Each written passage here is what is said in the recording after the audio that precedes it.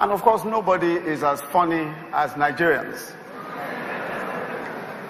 as Nigerian comedians, whether professional or amateurs. We even have a member of the National Assembly who recently launched a CD.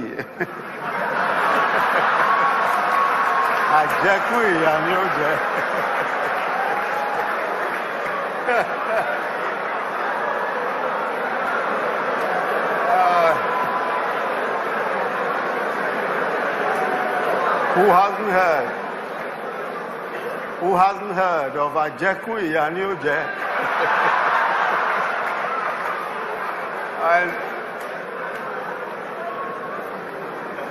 And we are the most innovative entrepreneurs. We certainly are. The other day, someone showed me a text. A young man had sent a text to him to invite him to a book launch.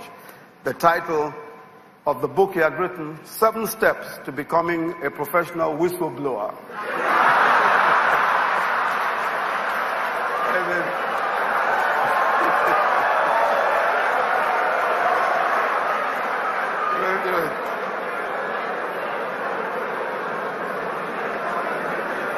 And of course, and by the way, we all know that Nigerian jollof rice is the best anywhere.